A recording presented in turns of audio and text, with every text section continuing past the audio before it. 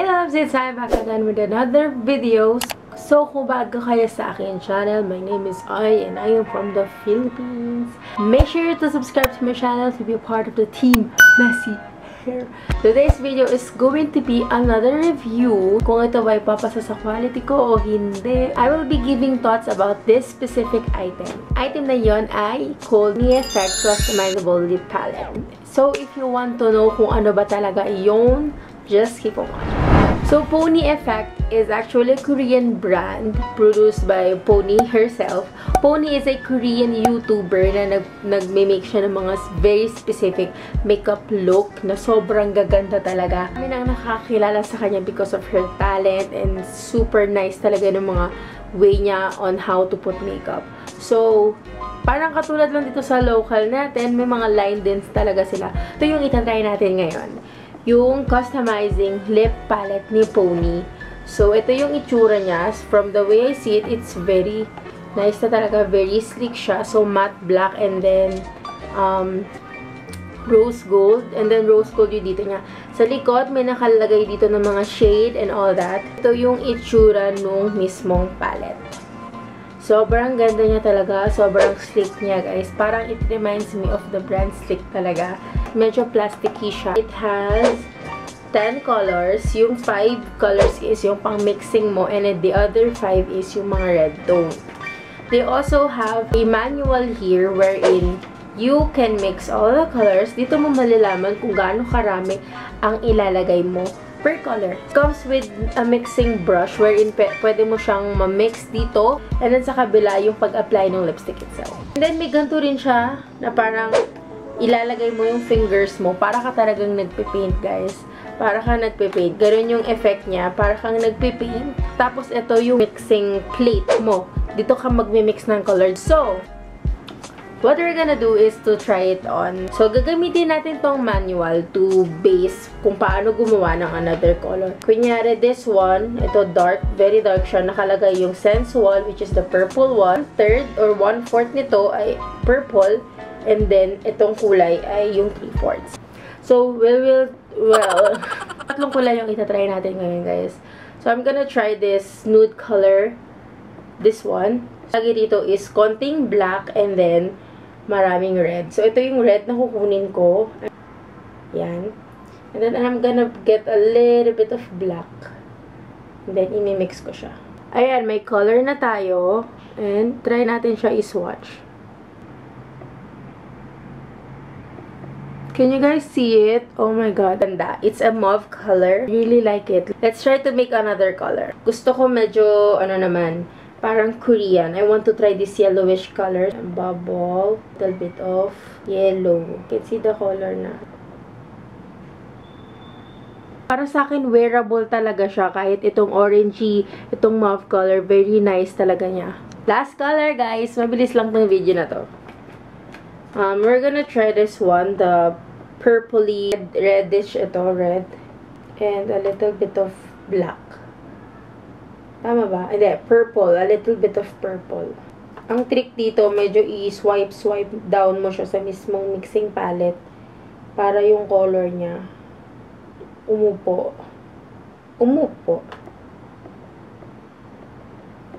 Medyo madumi lang siya, no? Oo. Kasi dahil nga niro-rotate ko siya, medyo madumi siya kasi mix. Tapos, you know what I mean, guys. Pero, medyo madumi siya pag marami kang i-explore na laro, na color yan. But other than that, I think it's really nice. Let's try to put on kung okay ba siya sa lips. Kasi, minsan, kadalasan ng mga lip product are okay sila pag ini-swatch. Pero pagka sa lips na, hindi na. In all fairness, ha, hindi siya purple. Hindi siya kulay purple. I don't like the brush. I'm gonna change the brush, ha? Gamit ako ng sarili kong brush. Ito, mas gusto ko to. It's not heavy, as in.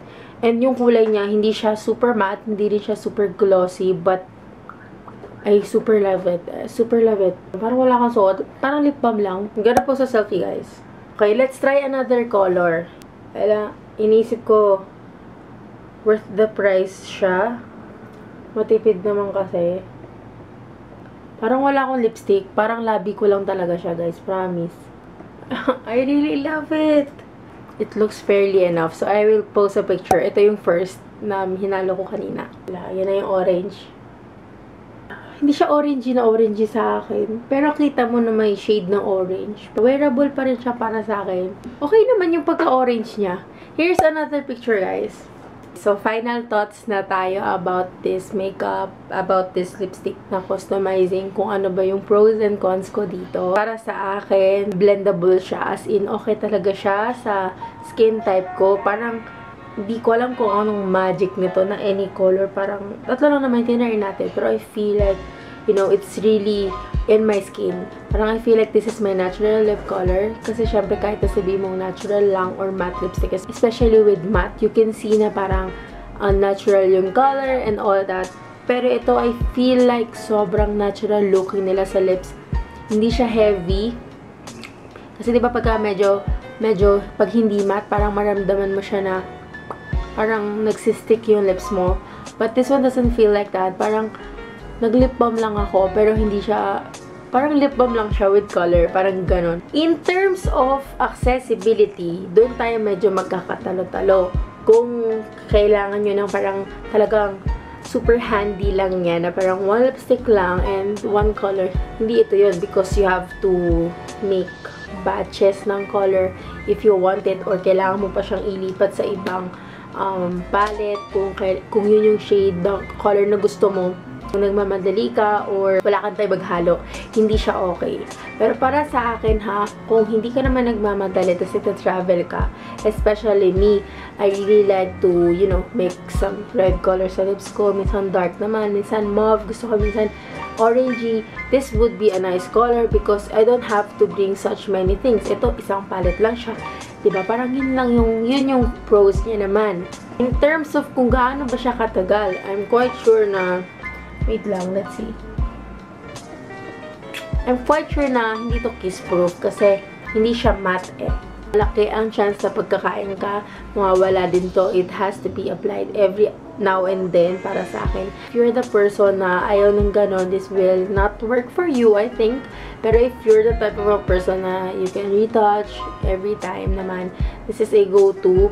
I will rate this an 8 out of 10 just because ito, yung brush niya, hindi ko natripan. Maganda yung panghalo niya, but the fact na the brush is underneath lang or kabilaan lang sila, it's kind of messy. As you can see, it's very messy. So, I feel like pag nag-travel ako, it's gonna be messy when I use this. I really like the super limited lang yung color, but, you know, it can give you up to 4, 5, 10, 15, 20, 25. It can give you up to 30 colors plus yung mga customizable or experiment colors pa na gagawin mo. I'm not quite sure kung saan siya nabibili kasi nabili ko to sa online shop, which is a friend of mine. I will link down below yung shop niya, and I will also link down below kung ano yung Pony Effect website. So, tapos na lang tayo sa ating review, guys. I hope that you learn a thing or two. Hope you guys learn a thing or two. So, kung meron kayo natutunan or na-enjoy nyo itong video na to, make sure again to subscribe to my channel and don't forget to like this video para mag-upload pa ako ng napakaraming review for you guys. So, ayun lang naman.